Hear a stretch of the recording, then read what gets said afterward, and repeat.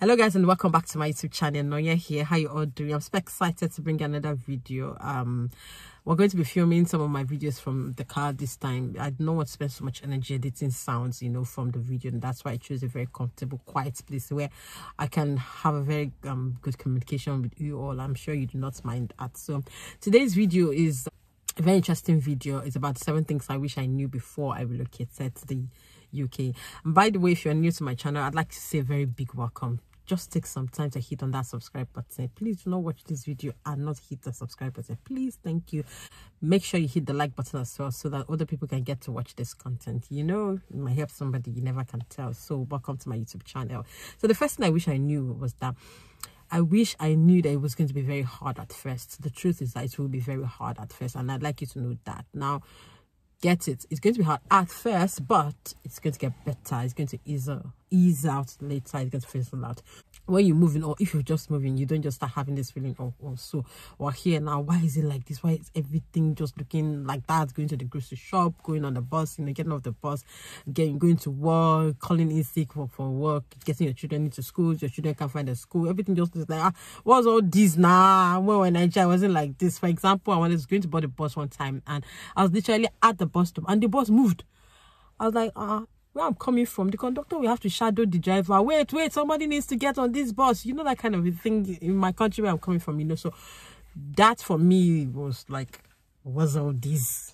We even want to enter a bus and pay, say somebody is going, so all of that. And then I had to wait for another bus for another 10 to 15 minutes, waiting for another bus, checking my time, making sure I did not get late to work. So these are some of the things that happen, and and then you're wondering, what is all this? Why is this whole thing staring me hard in the face? It's going to be hard at first, maybe finding school for your child, or you think your child is supposed to be in a particular class, but here there's a structured system that says what class your child should be in. Your child is 10 years old, and you think, oh, when she was 10 years old, she was already in JSS 1 in Nigeria. That's like year 7 here, and they tell you, no, 10 years is year 5. And you're saying, why? All of that just hits you in the face, because that's how the system is structured and organized. So at first, it may look like I don't get it, but then it's going to face a lot. So those were some of the things that hit me when I first came in, and now I'm beginning to understand that, okay, it's going to be hard at first, but after a while, it's going to get easy. For me, in the first 3 months, I wasn't even happy. Like, what's all this? After a while, just sit down and be gazing into space. What's all this? At some point, I wasn't even happy, but as time went by, it got a lot better. So that's the first thing, is going to appear hard at first. Then the second thing is that the work culture here is different. If you're working in this country, you're actually working.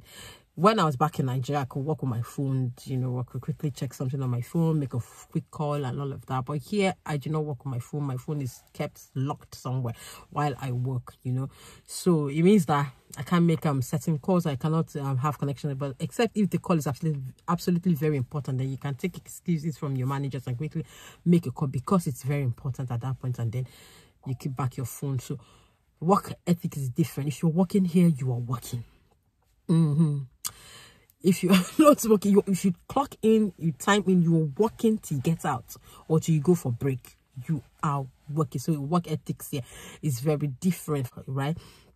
For example, if you're not where you know want to come to work in Nigeria, you can just put a call across to your boss, and then that's it. At the end of the month, you get your salary. But like I explained later, here, if you lose one day, you call in sick one day, they take 1 day salary off of you. So you know what is going off your pocket if they take 1 day salary. So you're just going to be well, except if you're truly not well, or maybe if your child is indeed not well. But you have to consider it very well. Back home, some people have weddings on a Saturday and they want to travel on that Friday. They just call in and tell one cock and bull story about why they cannot come to work, and okay, the manager just understands it, and you don't come to work, and then at the end of the month they just collect their salaries. But here, if you lose that 1 day, you have lost money for a day. So imagine somebody who is doing a 15-hour per day job for 8 hours is already losing 120 pounds. I'm sure you don't want to lose that kind of money. Imagine if you send money back home and you convert 120 pounds, you know how much you're going to be losing if you want to send money back home. So I hope that makes sense. So work ethics here is totally and completely different. There is really no boss kind of relationship like I see back home. Everyone is respectful of others. You hardly see how the bus, you hardly see the bus talk down on the subordinates and all of that. You come into some organizations, you don't even know where the boss is. You don't even know who the guy is. Everybody's just like the same, everybody just getting on the job. You may even see somebody cleaning up a place. You don't even know that, oh, this one is just tidying up this place at this particular time is even the boss. You know, sometimes it's like that. So what ethics here is totally and completely different. I wish I had the knowledge of that before coming. Well, it helped me a lot, because at first when I came in, I had some issues, you know, but as time went by, I understood clearly and it was a lot easier for me. So that's second one. Third thing I wish I knew and I wish I understood was that no African time. Actually, there's no African time regardless. That's why I said that if you get to your bus stop and the bus is already leaving, sometimes the bus would leave. No African time. Buses don't stay at the bus stop and wait for people to come in, right? So if you get there, the number of people it finds, these are the number of people the bus drivers are going to pick up, and then they're going to just keep moving to the next bus stop. It's not like how it is here in my country, in Nigeria, where the buses are chilling and waiting for you to come in, and then if it doesn't get filled up, they're not going to leave the stop or the bus stop. Another thing I realized about African time is that one time my daughter had a presentation at 4:30. My husband and I got there at 4:35 and the door was locked. 4:35.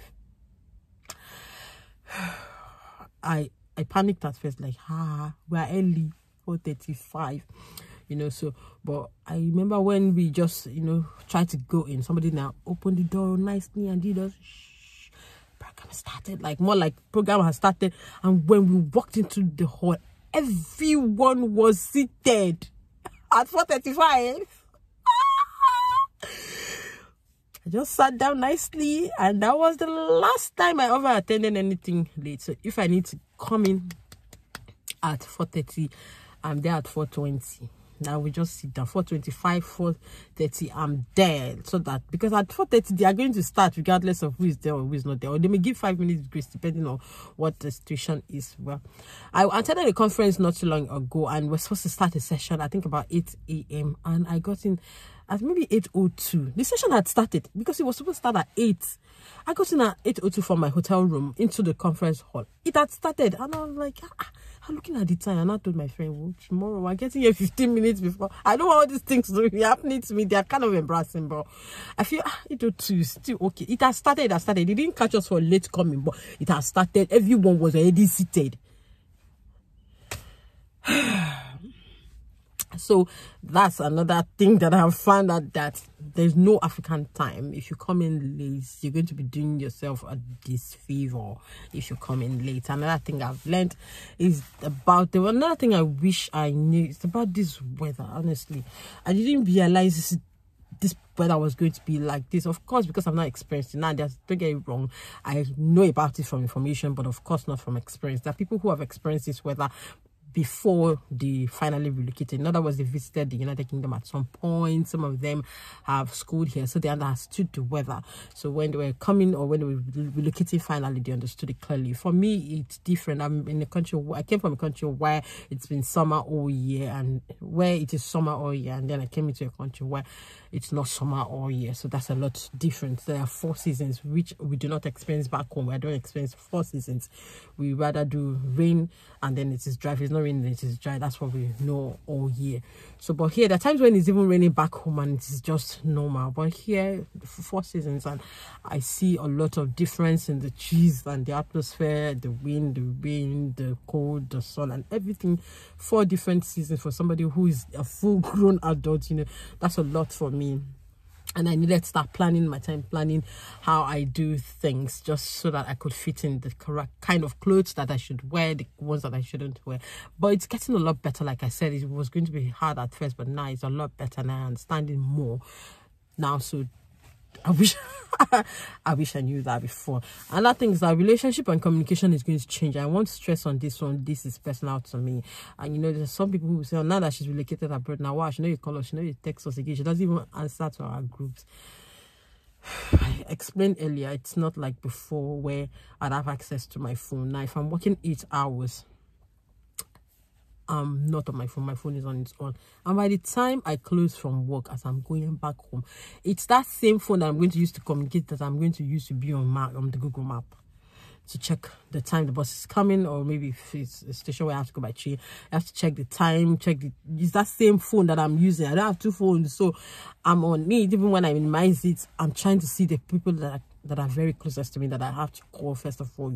There's some groups that I do not even have time to start chatting. My channel is there. I have to want to check if there's a comment. Sometimes I don't even do it. There was a time I came in here and for 4 whole months I abandoned my YouTube channel. It was that bad. I left that space because I just needed to wrap my head around what was going on around me. So relationship and communication changes a lot. You have to now start streamlining and calling people who are very closest to you. So in the morning when I'm going to work, that's when I'm calling my mama. That's what we're speaking of. She understands that perfectly, and I'm so glad she understands that. And every time she says, I really understand this. And in the morning we're talking, and then I want to get on the bus. I tell her to hold on. I want to get on the bus. Blah blah blah. Tell her sometimes. I tell her I didn't find a seat on the bus. I need to stand. So speaking is not as comfortable as I should speak, because the whole bus sometimes is quiet, and then you're trying to also speak quietly because all these, they are ASB, antisocial behavior. You're not screaming and shouting at somebody is disgusted at you talking anyhow or something.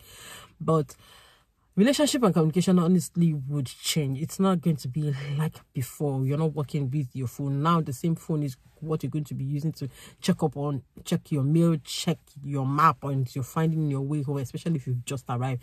Now this is videos for people who have just arrived. Yes, apart from those, except if you now understand the situation. Now I'm talking about people who have just arrived, and myself as somebody who has just arrived. At the first 6 months when I first came in, it wasn't as easy as I thought it was going to be. So it changed a lot about my communication and relationship.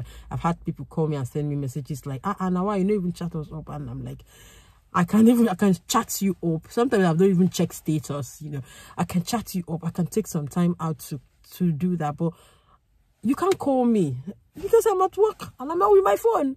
Or you're trying to call me, and that's when I'm checking my map and checking my phone. There are other things I'm doing online. I'm doing a lot of trainings online. A lot of people here do a lot of trainings online. Sometimes your phone is your backup that you're using, and it's something honestly I wish I knew I had deep information about that. That if it was going to change this much, I would have known what to do and how to go about it. Another thing I wish I knew is that there's some personal belongings, things I brought in that I shouldn't have brought, like personal clothing items that I just feel that there were luggages and loads. So if you're planning to come, please research this one very well, ask questions very well. There are some clothes that are not okay for the weather that you will not even be able to wear.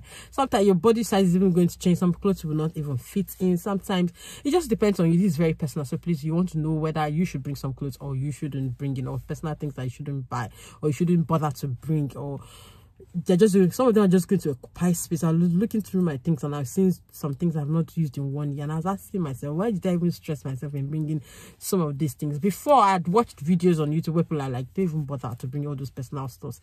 You're going to find some of them here, or you may not even be needing them because of the situation. Sometimes your work situations, the type of job that you're going to come and do may not permit certain clothing. You know what I mean? Some people come in and then the nature of their job required them to use uniforms, for example, and so the bulk of the time they're in those uniforms, so they really do not need some of these clothing items that they've brought in from their home country. So you want to think it through. You want to watch videos of other people and learn from their experiences, or ask a couple of questions, and you understand what it is like, understand what the situation is like in the places where you're moving to, and whether you want to bring in some clothing items, or you just want to spend more time and more energy focusing on the things that you are very necessary for you to come into the country with. Another one is that there's this thing about missing home. The 7th one is that you're going to miss home. Yeah, for me, I miss that part of home. I know my immediate family is here. Some of my husband's family too, they are here. But I know of that feeling of missing, the church, the people, the places, the community. I live in a place, Nigeria, where you would have heard somebody say, what is happening there? People come out, what is happening? Hey, all of that. I missed it. I miss going on the bus. I miss all the gist of the bus, the gist of things that didn't concern you on the bus, man. I so missed those ones. Honestly, I didn't know I was going to miss all of those. There are times I'm peeping through the window and everywhere is empty. Like, where is everyone? Why are things like this? Where is everyone gone to? Especially during winter, where I'm looking out and then at 3 p.m. it is dark. Like, you know, day 3:30, 4 p.m. the weather is changing, everywhere is quiet. Especially during winter at 3:30, 4 p.m. everywhere is dark, everywhere is quiet. You're going to the store at 4 p.m. and it looks like it's 8 p.m. My kids are coming back from school and they are wondering, why have we come back from school at night? You know, they're going to school and they're wondering, why are we going to school at night? You know, the whole thing is so different. I'm going out for work and it feels like I'm going out in the dark. I'm coming back and I'm coming back in the dark, you know. So there's that thing about home that you're going to miss, but it's fine. But try as much as you can to contact as many as people as you can. Don't make excuses that your life's different for you now. But I know relationship and communication is going to change, but try as much as you can to contact people, family back home. Like I have tried my best to do that as well. Contact as many people that I can, explain to as many that I can. Communication and relationship is honestly is really going to change, but I'm going to try, and I'm really trying. I can say that. That's why I call as many people that I can call, you know. So the same thing about missing home. You're going to miss home. And so these are some of the things that I wish I knew before coming here, but that's it. If you've watched this video up until this time and you're still hearing my voice and seeing my face, I am super excited that you're doing that. Thank you so much. Do not leave this channel without subscribing, and do not forget to hit the like button. Hitting that like button is going to help my channel a whole lot. Please hit the subscribe button, hit the like button. Thank you for watching this video. I'll see you in another video. Stay blessed. Bye for now.